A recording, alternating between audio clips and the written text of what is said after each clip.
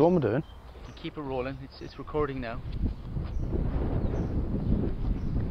How am I going to climb the ladder with one hand?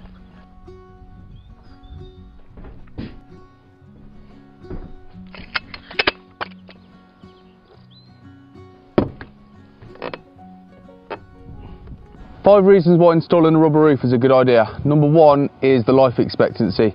Rubber roofs like this have a proven track record of lasting over 50 years. Number two, as soon as you've installed the membrane you can walk on it. It's not like other systems like GRP or liquids where you need to wait for them to cure off before you can step on them. So number three, as the membrane comes in large sheets, this minimises joints. Small and large roofs can be covered quickly. Number four, the ease of installation. Large roofs can be covered quickly and roofs like this can be done within a couple of hours. And number five, the membranes are fully BBA certified and fire rated for flat roof applications, so any residential or commercial project, these will be absolutely fine.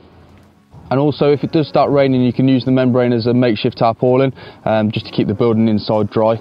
I know that's 6 reasons, not 5, but it is a pretty good one, it's quite important. So as you can see, it's starting to rain now, so I'm going to get off. I don't want that one of a close-up of me.